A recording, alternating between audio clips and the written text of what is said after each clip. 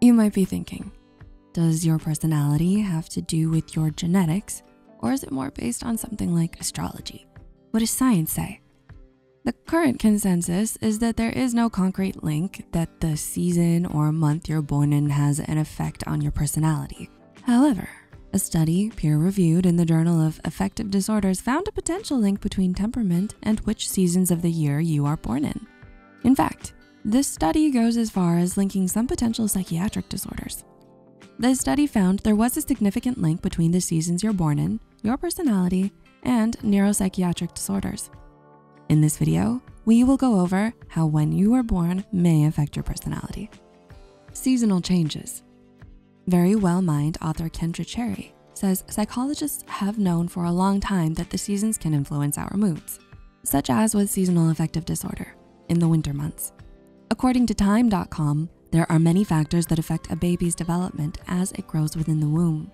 Nutrition of the mother, including diets that are poor in things like protein or vitamin D or C, can affect brain, heart, or bone growth. Wintertime can cause seasonal affective disorder in mothers, which could lead to similar issues in the infant. According to the National Library of Medicine, a total of 2,962 college students were divided into 4 groups based on their birth season: spring, summer, fall, and winter, and underwent a personality assessment using the Temperament and Character Inventory, TCI. Male participants born in autumn scored higher on the disorderliness, and those born in summer and winter scored high on extravagance. These indicate a relationship between the season you're born in and your personality. However, there is still ongoing discussion about how much of this is environmental. Studies in recent years have traced back the personalities of adults to the season they were born and found impacts of seasonal patterns. Here are Time's conclusions. Spring. Babies born in March, April, and May score high on hyperthymia or general optimism. According to a large-scale study of 58,000 people in the UK back in 2012, those born in May are more susceptible to clinical depression, but they're more likely to see the silver linings in things, which is great. Summer. Babies born in the summer may have some impact of being carried in the winter months of December to February, and they can be susceptible to mood swings, which are rapid ups and downs of mood. But that doesn't necessarily mean bipolar disorder, because diagnoses of bipolar are lowest for those born in August. Autumn.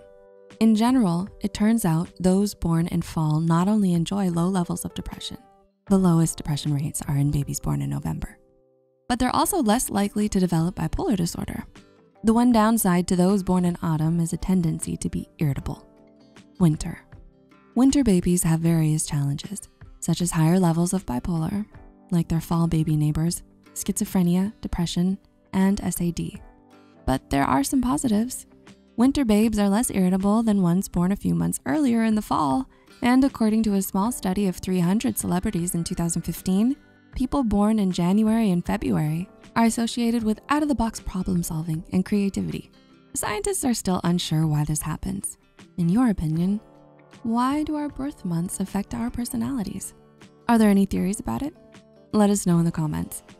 Genetics and environment may have more of an impact on how someone develops than the month they're born in, though there is limited research on how birth month relates to this.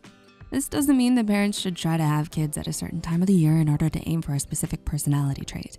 There are plenty of pessimists born in the spring and true blue optimists in the winter.